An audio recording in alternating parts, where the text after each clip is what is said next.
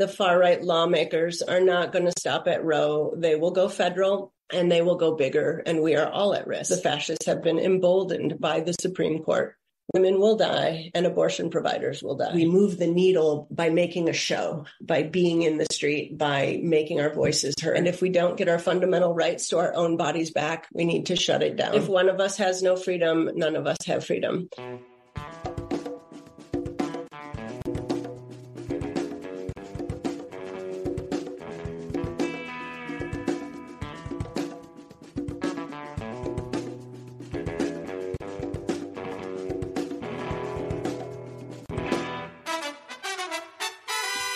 Welcome to episode 127 of the Refuse Fascism podcast, a podcast brought to you by volunteers with Refuse Fascism.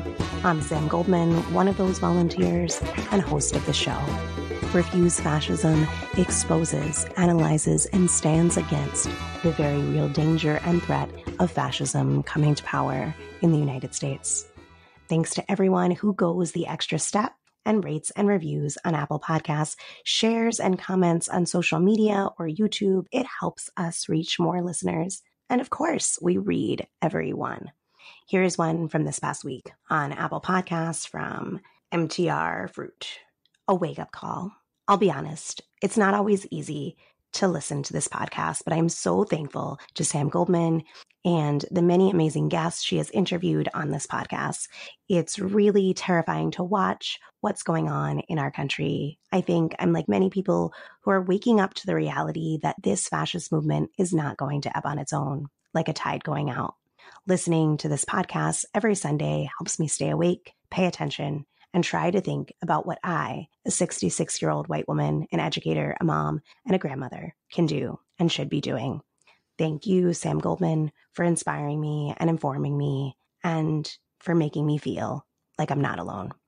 Thank you to MTR Fruit for that review and for listening and being part of this community. So after listening to today's episode, go help us find more people who want to refuse fascism by rating and reviewing on Apple Podcasts and encouraging your friends and family who listen to do the same. Subscribe, follow so you never miss an episode, and of course, continue all that sharing and commenting on social media.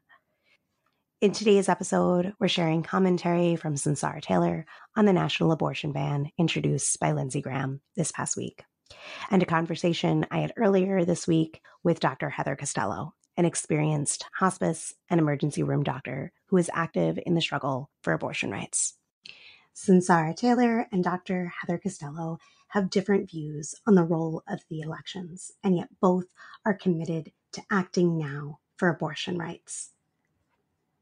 Refuse Fascism, which unites people from diverse perspectives to sound the alarm and prevent the consolidation of this American fascism, emphasizes that what is most decisive is what we do in the streets together to stop this fascist assault on abortion rights. Okay, to be blunt, y'all, this week has been fucked with so much that we don't have time to get into on this episode. In short, a Trump-appointed judge granted Trump's motion to stall out the only investigation of him which has really seen motion, which has been appealed to the 11th Circuit, where a majority of those judges were appointed by Trump. Meanwhile, DeSantis and Abbott have upped the ante on dehumanizing people at the border, while once more showing Homeland Security, the federal government, and the law itself to be endlessly amenable to fascist violence.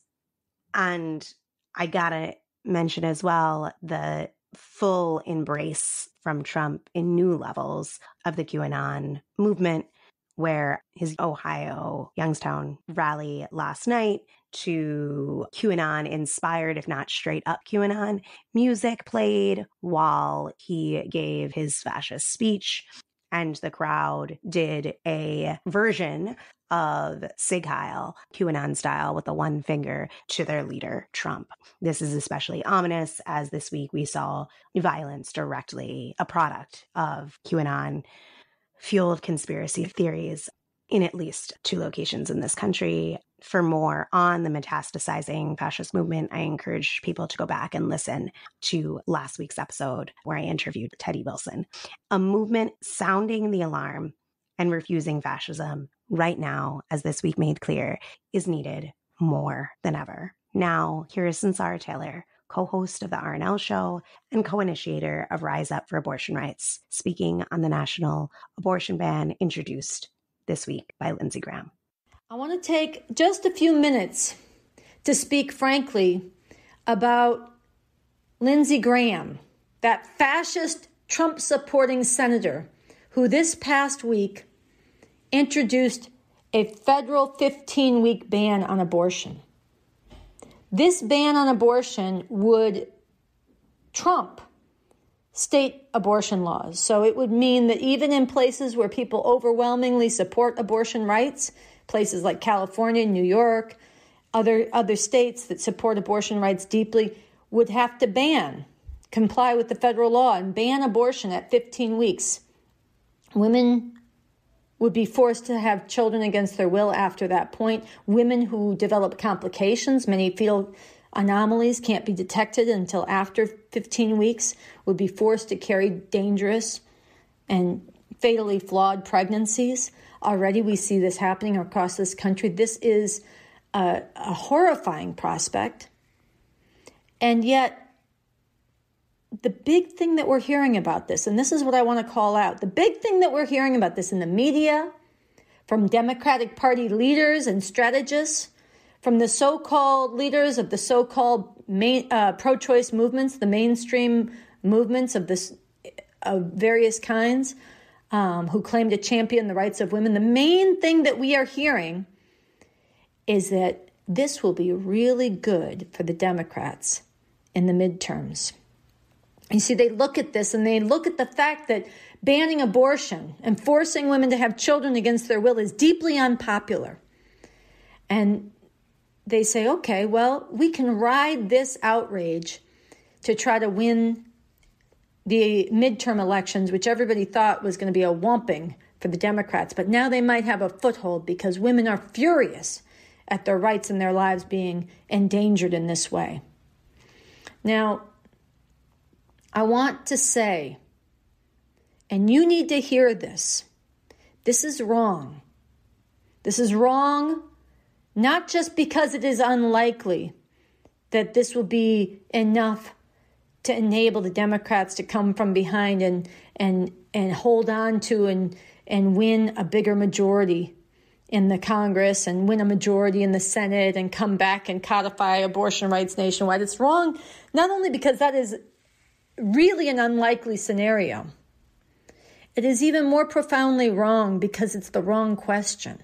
It is part of the bourgeois electoral brainwash that trains you to think of everything that happens in this country and process it through the lens of whether it will help the Democrats or the Republicans, how it can be used, and what is possible within the confines of and on the terms of this system's elections. And what that erases is the actual reality of what this means, the real question, which is not will it help the Democrats or the Republicans. The real question is what does this mean for women's lives and the future and the prospects and the rights of girls across this country. I want you to remember how you felt on June 24th, 2022, the day that the U.S. Supreme Court eviscerated the constitutional protection for women's right to abortion. I want you to remember how you felt. The outrage, the shock, the terror, the fury. Women across this country were sobbing. People poured into the streets. People were curled up in fetal positions in their couches listening to the news on the TV.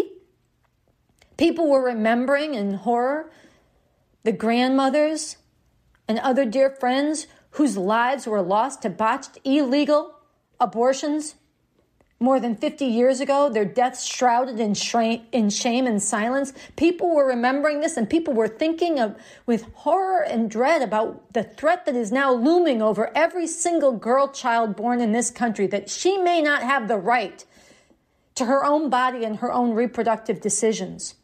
That is what was codified. That is what was made possible by that ruling. And people were right to be outraged. And this past week, what happened was not a misstep by the Republicans. It'll help the Democrats and we should get excited about it. What happened this last week was an unprecedented leap in this assault on the rights and lives of women. Before June 24th, it would have been impossible to introduce federal legislation to ban abortion. It would have been impossible. It would have been unthinkable. And now, this is the new normal. And this has been the dynamic that has been facilitated through that bourgeois electoral brainwash, through the notion that everything should be processed by, and your outrage and your fury at the crimes being committed against women and others should be channeled into supporting the Democrats in the elections. This is what gets normalized.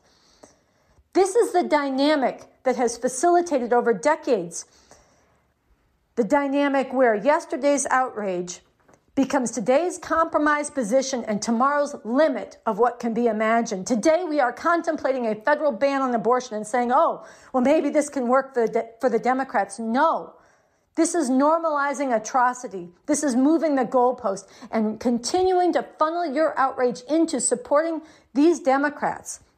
And working in these elections will only further this horror. The only way this can be stopped is by people stepping outside that dynamic and rising up in furious, mass, unrelenting struggle to say, no, women are not incubators. Fetuses are not babies, and abortion is not murder. And these Christian fascists need to get their hands off the bodies and the lives of women and their futures. And that's going to take struggle. That's going to take stepping into the streets. That's going to take putting it on the line. That's going to take rising up. That's how the right to abortion was won. That's how every right for the oppressed has been won. And that's the only way this right will be defended and won back. And ultimately, let's be real, sisters and brothers and beautiful people. Let's be real. Defeating these Christian fascist theocrats who have now captured the Supreme Court, who have captured the Republican Party, who are dominating state houses across this country, who have fully banned abortion in 13 states, who right now are shattering the lives of women and girls through forced motherhood, who right now are endangering women's lives by compelling hospitals to deny necessary medical treatment to women if they happen to be pregnant, cancer treatment denied if it might endanger a fetus's life, miscarriage management denied, women sent home to bleed out and risk infection and even death because hospitals refuse to provide the abortions they need to safely finish their miscarriages. All of this is already going on. Defeating all of this and preventing this from becoming the future for all women everywhere with reverberations across the world, this is going to take ultimately making a revolution. Getting rid of the system that has allowed these fascists to claw their way into power, getting rid of this system that has the patriarchal domination of women by men woven into its foundation and its fabric. It is going to take breaking the chains and unleashing the fury of women as a mighty force, a driving force in making this revolution. And we are living in a rare time, sisters and brothers, when a revolution is actually possible. Because of the very nature, the very momentum, the very level of crisis this system is in that has driven these fascists, that has given rise to these fascists clawing their way into power, threatening women's lives in this way, and so much more. The coup attempt last January 6th, the rigging of elections, the building up of a violent social base ready to steal any election they lose, all of this and more. The MAGA white supremacy, all of this ripping apart the norms that have held this country together for so long is part of what makes revolution possible in this time. But we've got to get organized. We've got to get serious about it. We've got to break out of the bourgeois electoral brainwash. We've got to break out of the terms of this system and stop being played.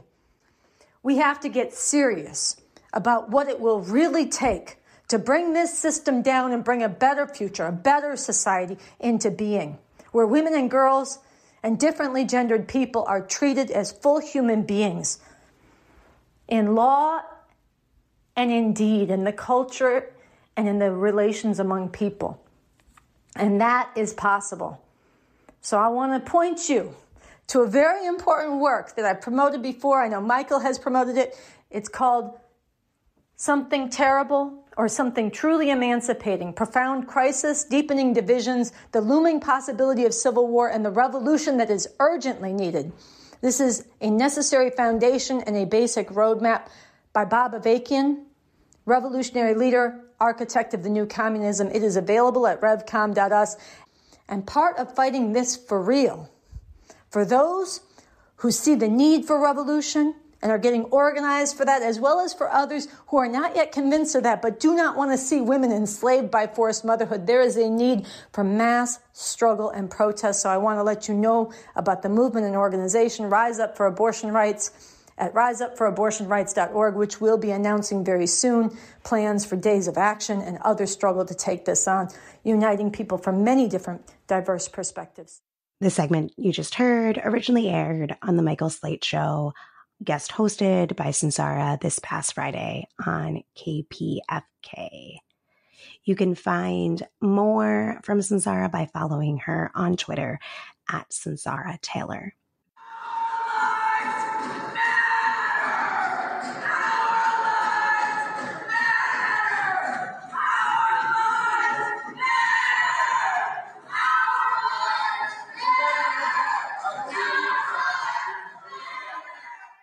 That was West Virginia this past week when the state legislature voted for a near total abortion ban. We salute all those who fought against this outrage, including putting their bodies on the line when the vote went down. It is clear a blue wave in November is not enough. We need a green wave for legal abortion nationwide now. Here is my conversation with Dr. Heather Costello. Today, I am glad to be introducing a woman that I feel like we really need to hear her perspective. Today, we're talking to Dr. Heather Costello. She is an experienced emergency room doctor, and she's someone who not only provides healthcare, but she lent her voice and her experience to rally people to take action, to rise up for abortion rights. And so we're speaking right now, September 15th, at a moment where the elimination of abortion rights and access is happening at an indescribable pace. Here we are 3 months after the fall of Roe, and there is an extremely reputable source that we need to hear more from, and that's people that provide care for those seeking services, including general healthcare services that are affected when abortion is banned. Dr. Costello, who you're going to hear from, gave a powerful speech at a rally in Chicago over the summer that is informative and full of the facts that people need to understand the scope of the crisis we're facing. And so it's my pleasure to introduce to you Dr. Costello and have her share her powerful words. My name is Dr. Heather Costello, and I'm an emergency medicine and hospice physician, and I'm here today to share some medical perspective about what will and is already happening to women because of this outrageous violation of our right to control our own bodies. The very short and honest version is that women and girls will die. And with the new laws and current fascist ideology growing, physicians will be very limited in how they can help. Many physicians will be too scared to help. In Illinois, we supposedly have our blue bubble that protects us from what is happening in reproductive healthcare elsewhere. But as we know from the racism here in our state that Black and brown people continue to experience and die from, the fact that you can get shot by an assault weapon while attending a 4th of July parade, our bubble is fragile. In fact, our bubble is a selfish and privileged myth. The far-right lawmakers are not going to stop at Roe. They will go federal and they will go bigger, and we are all at risk. And if one of us has no freedom, none of us have freedom. Our mothers and sisters and daughters all around us do not. Wisconsin, Ohio, Missouri, Kentucky, and now Indiana. It's right now very real for them, and this cannot wait until November. So suicides is a topic we need to talk about. And unwanted pregnancy is a common trigger for suicide. In fact, suicide deaths are one of the leading causes of maternal mortality in the United States. And before the overturning of Roe, it was already increasing, especially among women of color, women and girls with untreated mental illness, and low-income women. Suicide is the second leading cause of death among women aged 25 to 34. A gross underestimation is that thousands of women each year die by suicide because their pregnancy is catastrophic to them. And when women will take their own lives rather than carry to term a catastrophic unplanned pregnancy. Domestic violence. Pregnant women in the United States die by homicide more often than they die from pregnancy-related complications. Murder committed by a partner is a leading cause of death for pregnant and postpartum women. Over 75% are murdered during the first trimester. So being pregnant is already a medical condition that can kill you. And now being pregnant significantly increases the odds of a woman being murdered by her partner. The idea that pregnancy is a happy time for women is a true privilege and also often a myth. And of course, lower income, under-resourced, and people of color suffer these atrocities much more often. It was not until 2018 that all 50 states were required to even track on death certificates that a woman died while pregnant. So for a long time, nobody truly knew the real numbers, but now we know, and they still don't seem to care. The numbers we have about pregnant women being murdered or dying by suicide are already outrageously underestimated, and they are about to go up. Ectopic pregnancies. A true medical emergency is a ruptured ectopic pregnancy when an early pregnancy is not in the uterus. This is a condition in the ER where all hands are on deck and things move very fast to save the life of the pregnant woman. The pregnancy ruptures the tube and ruptures a uterine artery, and the woman rapidly hemorrhages blood into her pelvis, a truly life-threatening condition.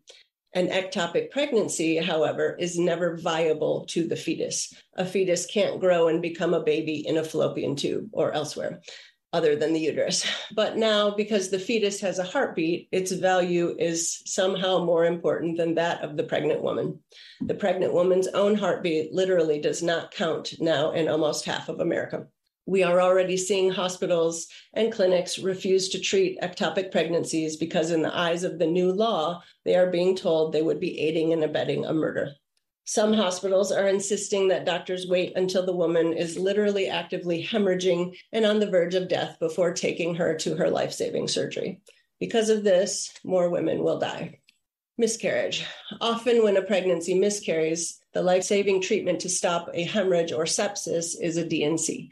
But now physicians and nurses are being told this procedure is the same as performing an abortion in the eyes of the law.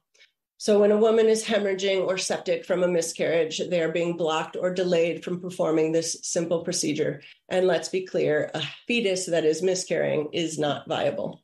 So a dying fetus that could never be saved is more valuable than a woman who has a chance to live. Doctors are being told to wait until it is crystal clear that the woman's life is in grave danger. Hospitals are now afraid to allow these procedures. Many Catholic hospitals have not been permitting these for years, but when a woman is having a miscarriage or an ectopic pregnancy, she should not have to stop and research whether or not her nearest hospital is being run by pseudo-Christian fascists. She should not have to wonder whether or not the hospital will irrationally prioritize a dying fetus over her life.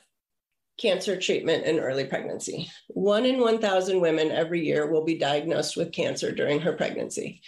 When I sat down to do some of this research to speak to you today, the lead sentence of a research article said, quote, a rare 1 in 1,000 pregnant women per year will be diagnosed with cancer, end quote. 1 out of 1,000 is not rare in the world of medicine, nor in epidemiology, nor in reality. 1 in 1,000 pregnant women each year will be diagnosed with likely breast cancer, cervical cancer, lymphomas, or leukemias.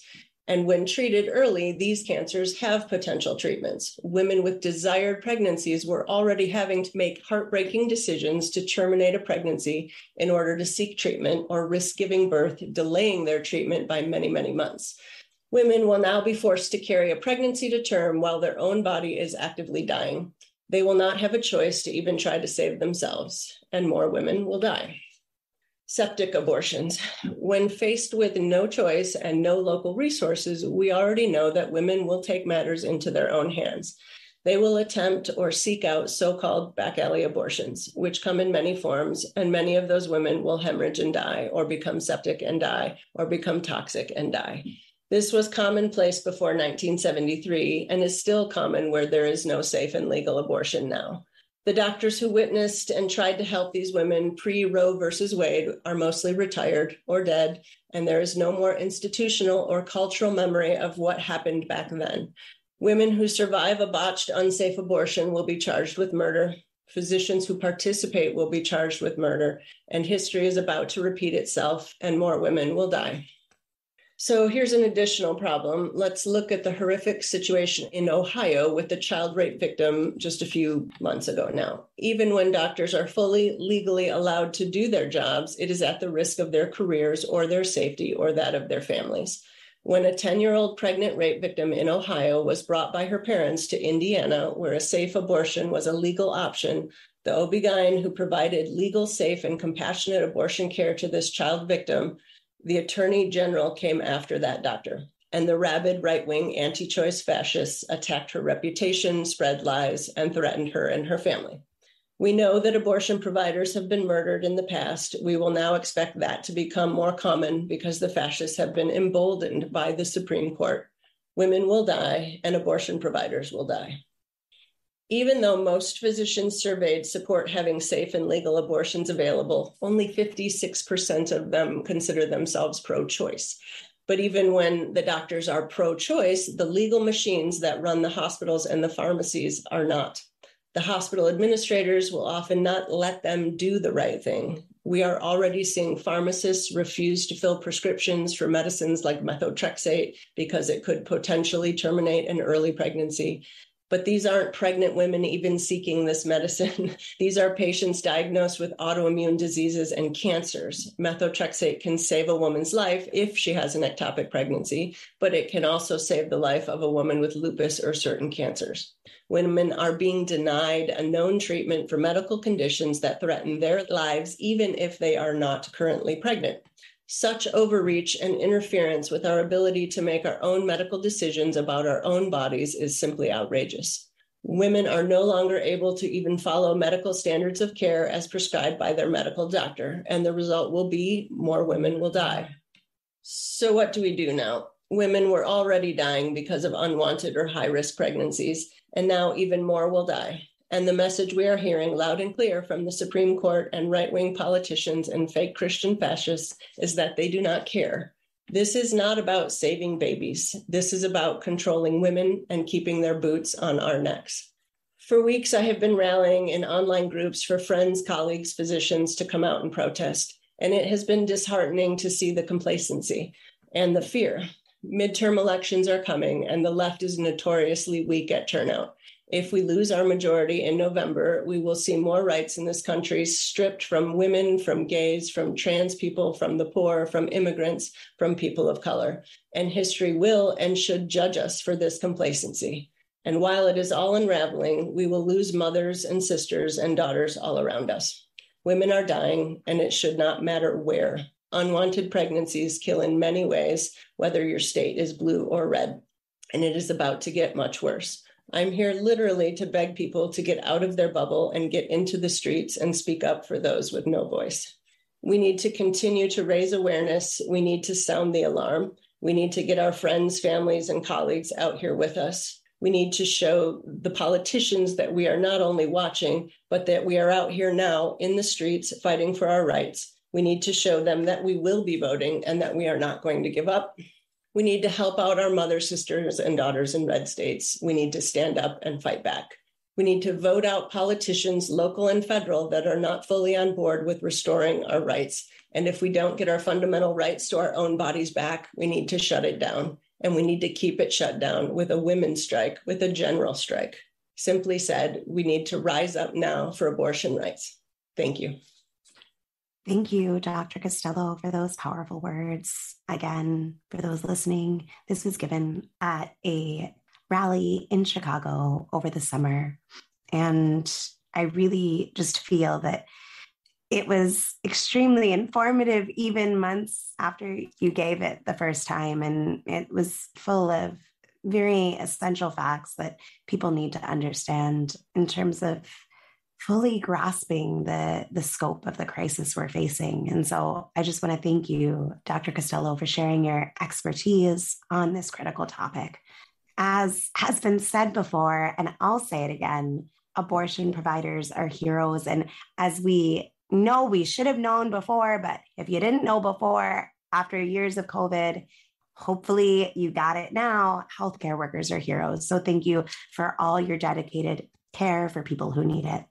I appreciate that. I mean, I wish I could say I was more on the front line for the fight for women's reproductive rights. I feel so strongly for my colleagues in obstetrics and gynecology and what they must be going through.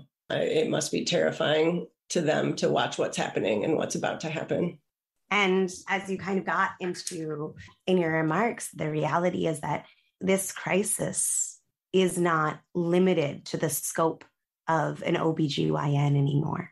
Doctors, diverse spheres from mental health to psychiatric emergency rooms to standard emergency rooms, in the case of attempted suicide and hemorrhaging and all those things. Absolutely. Psychiatric care is going to see, a surge. Family practice physicians in rural and underserved areas where they do OB-GYN care and psych are going to see, emergency rooms are going to see problems. Even in hospice, where I also work, we're going to see it because of delayed diagnosis and delayed treatment in cancers for pregnant women. So yeah, it will affect everyone everywhere. Yeah, it's that horrific reality. I was wondering if you could tell us a little bit about what personally motivated you to go into medicine and what motivated you to speak out now at this juncture. As you said before, before we started recording, you were talking about how so many people that are in this field you wish would speak out and marshal others and won't. So it might be helpful to think about what motivated you. I was working on my master's degree in critical cultural anthropology and was learning about a fantastic physician, Paul Farmer, who was doing international humanitarian work. And I was very inspired to go to medical school after reading his work and meeting him. So I kind of did an interesting pivot and had to start over from like the 101s in the courses, because I think the hardest science class I had taken at that point was literally geology. So I started over and decided to go to med school because I wanted another tool bag to help people.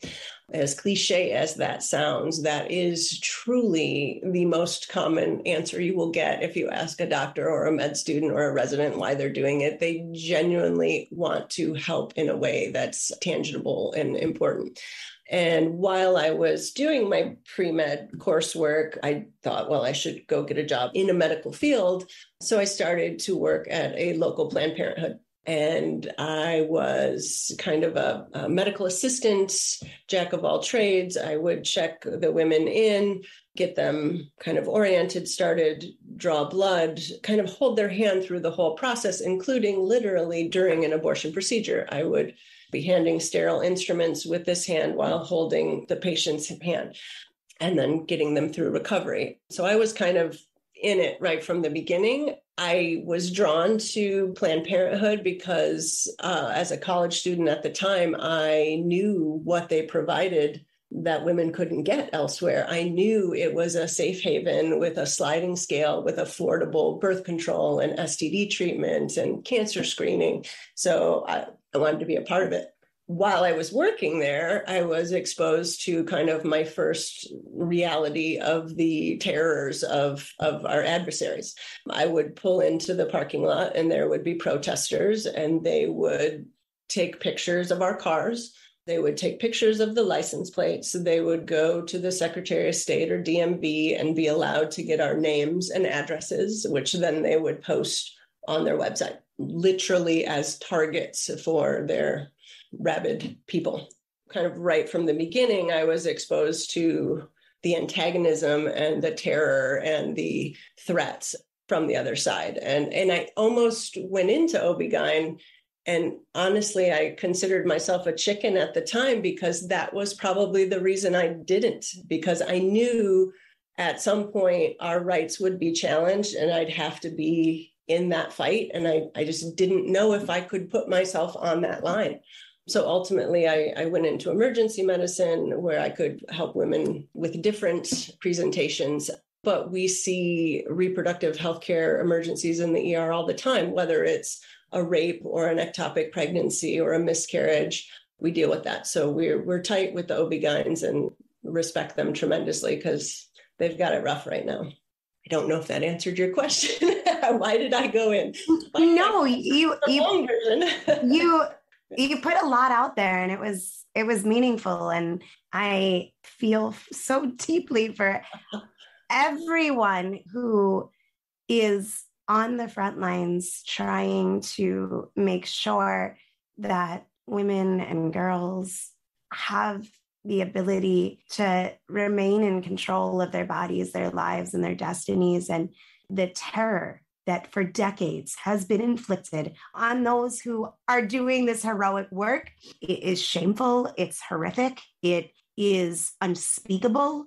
And it shows anyone who has any doubt, any illusion that this is about babies, just look at the way that women and doctors are treated by the anti-abortion movement. This is a movement that is centered on violence, that is centered on cruelty, and that is centered on a hatred of women. And lies, and centered on lies. Yeah. To top it all off. Yeah. To go back to your speech, not everyone, that's an understatement. Rewind. Too few voices have been out there sounding the alarm on what was either about to happen or what has transpired. And you look at the reality that the whole medical field is being impacted about this. 12 states have basically complete and total abortion bans now in effect. And you would think that you would be hearing more from the medical field. And you were brave enough to do so. And I'm wondering, it wasn't just bravery. Reflecting back to this summer, what made you step out there? Because you're right, it is scary. There is a danger of doing so. Yeah, I think one of the reasons that I felt compelled to start talking about it more vocally and more publicly was I'm really worried that the full effect of what's happening is going to trickle in, and it won't make as big of a wave as it needs to because it's going to be spotty and patchy at first. And I think physicians and people supporting reproductive rights, because we're in a different day and age now, I think people are assuming that they're going to have a workaround. Women with privilege and resources are going to be able to travel, take off work, travel to another state to get an abortion should they need one. Meanwhile, their sisters who don't have those same resources are not going to have that. So the effect is going to be felt in weird ways that are going to be tremendously tragic on an individual level, but we won't see it at the population level for a long time. It will take a long time for those numbers to be collected and analyzed to show the public what's happening. Research doesn't happen fast, especially morbidity and mortality. That happens after the deaths have occurred. There's going to be stories in the news, but if it's not a big, giant wave of stories, I worry that a lot of people will think it's not as big a deal as we thought it would be because they're insulated. Because in this day and age, we can pick and choose our news. We don't necessarily all get the same info at the same time like we did in the 60s and the 70s when everybody got a newspaper and everybody watched the 6 o'clock news. So it's different now. So I was worried that complacency would translate into worse outcomes. So I figured I would sound the rally cry and see what I could do. But I feel like it's not been enough. It was big for the first days and weeks in like the social media groups with other physicians that I'm in, like everybody was freaking out about it. But then when it came time to, hey, let's get out in the streets and show that we need to be advocates, it wasn't happening. And now, the protests are slowing down, the marches are slowing down. I hope it will pick back up as we move closer to the election. But for those 12 states, it's already happening. So we shouldn't be waiting until November. The deaths and the tragedies are already happening. but the media isn't on top of it the way they should be. So that's why I kind of got active again. I really appreciate you laying that out, and a lot of what you were saying in terms of why we're not seeing what we're seeing or when we might, I think resonated a lot with me, and the grappling with millions having lost this right across the country, and how quickly I feel as a people, whether we like it or not, which we don't, the majority in this country is pro-choice, but have accepted this as a new normal. And I do think that there is a connection between the illusions that many people hold in that, you know, there's going to be some kind of magical savior from on high, a magical wand, this disbelief that such a horror could happen in this country, or whatever mythology they have about this country, then guards them from really confronting what is happening right before their eyes to millions and millions of people right now. But I also think that it's a refusal to kind of look at what this battle is really about, that it's not, you know, healthcare in the abstract or bodily autonomy in the abstract, but it really is about the status of women in this society. And I feel like there's a lot of resistance to talk about that, to talk about what forced motherhood is, what that means. And the way that we talk about it impacts the way that we fight for it. That's just something I've been thinking about. Yeah, I completely agree. We're so far removed from what it looked like 40, 50 years ago that we've forgotten. We don't have a cultural memory of what not having those rights looked like and felt like, and the lived experience of it. So we've got generations now who didn't have to deal with it. And it's just heart-wrenching at these protests to see the majority of the people out there are these fantastic women in their 60s and 70s who shouldn't have to be doing this again. They already did it once. They already fought for us. And it's just the younger folks need to get motivated and get out there and help, because it's going to affect them more directly than anybody else. But this is a little bit of a tangent, but, you know, COVID was a very terrifying kind of wake-up call for the lack of community that we're experiencing, that we're seeing. You know, we've got this kind of faux community from social media, but a pandemic that was killing thousands of people every week and is still killing hundreds of people every week and killed millions of people across the globe didn't pull us together to do some very easy, basic things. That doesn't give me a lot of hope. Doesn't give me a lot of hope that we're going to get it together to fight this fight. So that probably was also a big motivator for getting outraged and getting out there and trying to draw attention to it, because it was pretty mortifying in the ER to watch COVID happen and watch people not care about each other unless it was directly happening to them.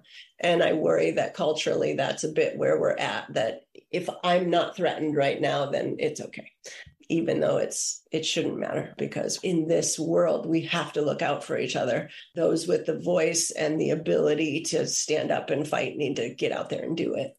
I fully agree. And I think that last part is like so true about how people in these coastal cities or what have you, for the most part, you know, oh, I'll always have the right, or something like that.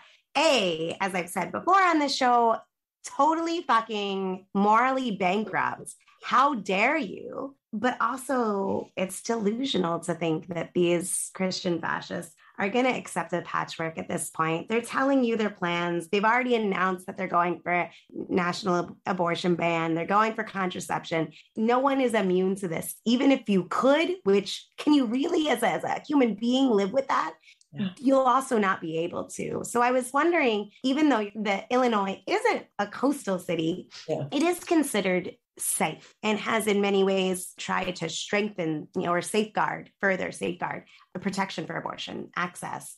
But Indiana has literally banned all abortions with some narrow exceptions that went into effect literally today, Thursday, September 15th.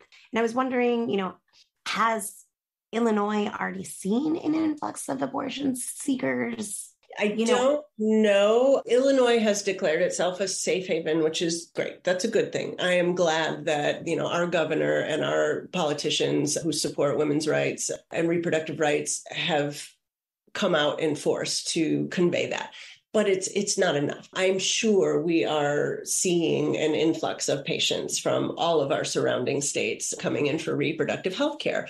But again, that only applies to a certain privileged few. That's a small percentage. If you're in southeastern Indiana and you're poor, you're not going to be able to make it to Chicago to get your health care. The impossibilities of what that would take, the money, the time, the resources, it's too childcare. It's too much to ask of them. They should not have to fight that hard for a basic bodily right that we should have, and that shouldn't have been taken away. And the fascist right, their long game is strong. They have been at this for a long time. Their patience, their plotting, they are more organized than we are. They're succeeding at something that we kind of thought we were going to be immune to. And you're right, it's going to keep going. It's going to get bigger. This is not sufficient for them.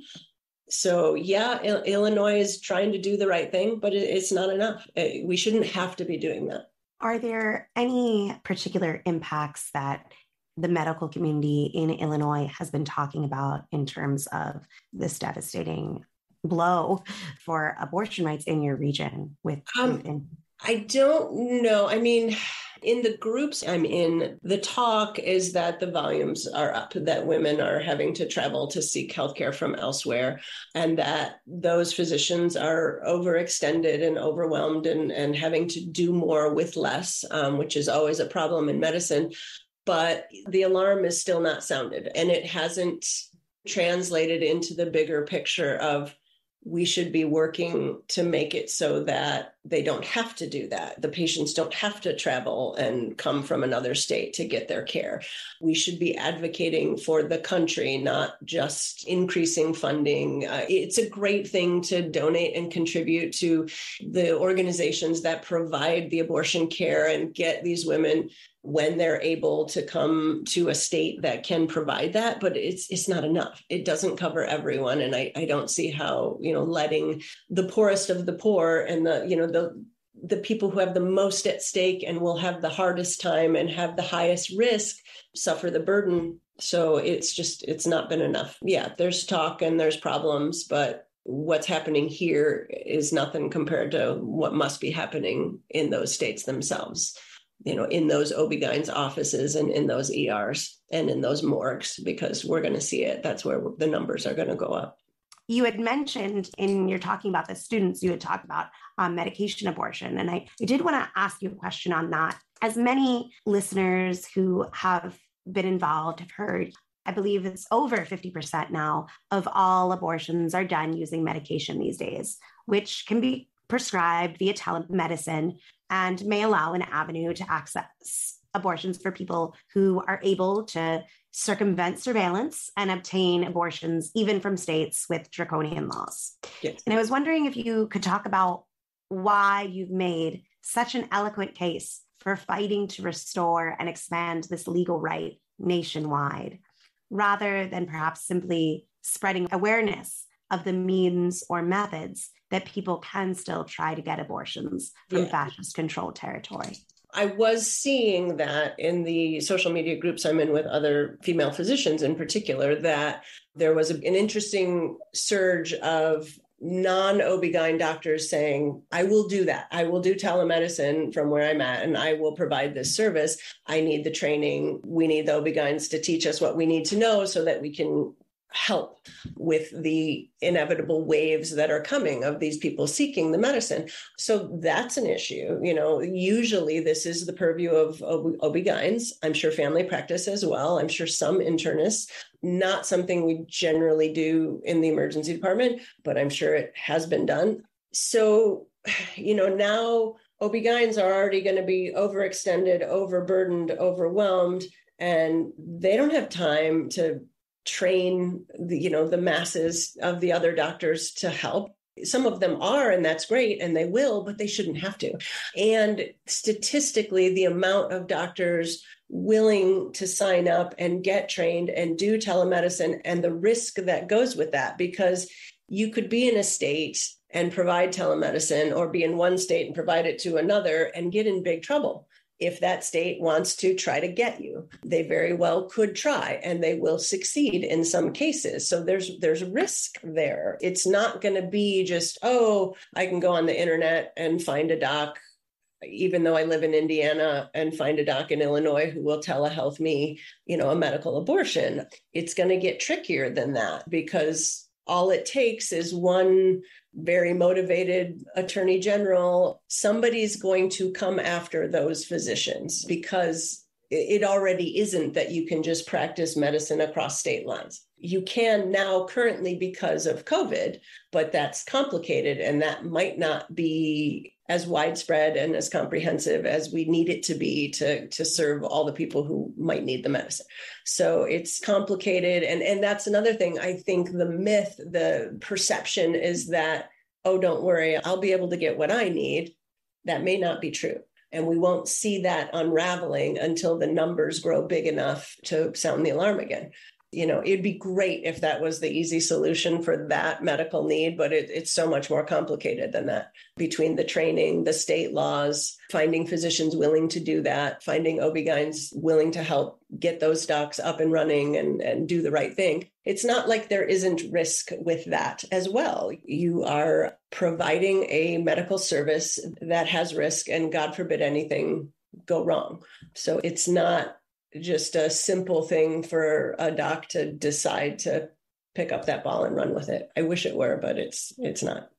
What you said was very helpful. And I would add that for those listening who may not be aware, I've said it on the show before, but if you're new, the abortion pill is overwhelmingly safe, even when self-administered. The abortion pill has only been approved by the FDA up until 10 weeks of pregnancy. For many, they may not know that they're pregnant or be in a position to know that that's the decision that they want to make at that point or need to make. But regardless of when in the pregnancy, this option can continue to be out of reach to huge numbers of folks, including folks who are young or living with abusers or are without homes or in prison or detention. And we need to talk about the fact that there is still, for many, the risk of arrest, public humiliation, and imprisonment. And even where abortion is still legal, some clinics have stopped providing the abortion pill to women from out of state for fear of legal prosecution. Some abortion funds have stopped their services out of the same fear. And honestly, it is harmful to think that even the most heroic efforts to spread the abortion pill or help women travel could possibly keep pace with the power of the state, especially as it is increasingly captured by these Christian fascist theocrats hell-bent on criminalizing all abortions. And to me, this underscores the need to wage a massive society-wide fight for legal abortion on demand nationwide. And that does not discount the work of people who are spreading the pill and making sure people have access and raising those funds. It is a beautiful thing that people are doing to care for one another. And at the same time, it is not sufficient to meet the need. I feel like I should add, by no means do I know all the doctors everywhere. I know that there are advocate doctors on the front line in all the fields of medicine, especially OB-GYN, who are putting it all out there on the line every day and fighting this fight and raising the alarm. And I know that. I wanted to just have a caveat that I wish I were seeing more of it in our blue state, because I don't want anybody to be listening to think, oh my God, the OB-GYNs aren't doing enough. They are doing as much as they possibly can and then some, but they shouldn't have to be. And we need to help them. So I just wanted to be crystal clear that I know that everybody's trying to do the best that they can in that moment, but we need to collaborate and we need to coordinate and we need to make it a much bigger deal and draw much more attention to it than we're getting. And those of us who are not providing the heroic care need to get loud Yeah. for those who need the care and for those who are providing it, because we all have a role to play. And what you were talking about earlier in our conversation about suicide, the shame, the stigma, it is a conversation that needs to be had much more. And I just wanted to express my appreciation to you for going there, for having that be part of the conversation. We're talking about a situation of blame that is heaped on women, on survivors, on people who made mistakes. Yeah. A culture where pregnancy is viewed as punishment for the act of having sex. Yeah. And it is biblical level stigma, and it has been heaped on women for centuries. It's been backed up by violence for centuries, and it is becoming so much worse for those who live in states where women have just been reduced to officially less than human. And what we do or don't do in this moment matters incredibly. What you were saying about from now to November, what we do now is what matters. It is what is most decisive, not just only, in my opinion, for the individual lives that are on the line, that are counting on us right now, but also because we've never won anything without our actions. Even the right for women to vote wasn't won in the voting booth, it was won in the streets. So I really appreciated your remarks on that. And I wanted to thank you so much, Dr. Costello, for sharing your expertise, your perspective, your time. And if there was anything else that you wanted to say or resources that you think were important to get a shout out, I just wanted to give you the opportunity to say anything. Well, you've been so kind and complimentary to like the plight of physicians, and we appreciate that. We do not consider ourselves heroic. It truly is supposed to be part of the job to advocate for your patients, and women are our patients, and husbands and spouses and children and grandparents are our patients. So it should be expected that we are doing what we can do. Being a female in the United States right now should be the heroic thing to acknowledge, because holy cow, it's bad out there for women, and it's gonna get worse. And when the decision first came down, and I knew it was happening, and I knew it was coming, and it was being talked about. And on the day that it happened, I had multiple conversations with women my age, and I'm 52. I'm not going to have any more children. I'm not using my reproductive organs. And a couple of women I'm friends with said, it doesn't really apply to me, so I'm okay. We're having this conversation, and I'm like, okay, doesn't apply to me, we're okay. And I'm kind of like initially saying that in my head. And I left the conversation, and I was like, it absolutely applies to every woman. It applies to every person. Like, we have been reduced to second class. We are less than, and it applies to any female, any male who has a female in their life. It applies to every single person when the rights of a group are infringed upon, and especially to this degree. So we need to look past ourselves and our personal situation and reclaim our community and support each other and help where we can. So I am appreciative that people like you, who can reach way more people than I could ever hope to, are out there fighting this fight. We need that. We need attention. We need information. We need dissemination of the information. So I very much appreciate the opportunity to talk with you, because I think what you are doing is critical in this fight. As far as organizations, there's so many to choose from. And I've always been a fan for the on-the-ground work, the day-to-day healthcare of Planned Parenthood. So they have a big spot in my heart. I've been working with Rise Up for Abortion Rights. And they have been fantastic with getting people out in the streets and keeping, the attention on the issue.